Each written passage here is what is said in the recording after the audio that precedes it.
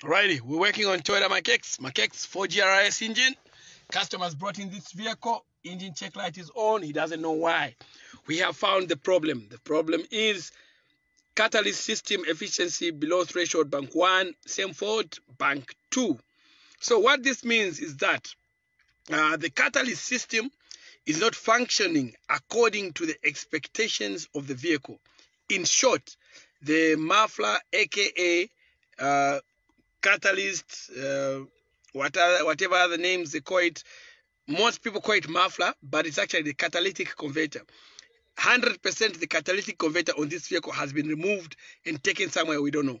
So what we are going to do as Kytronics is we're going to reprogram this ECU and we can decatalyze it so it doesn't need to work with the catalyst converter. Right now, all these fault codes are going to go and to be running perfect factory standards.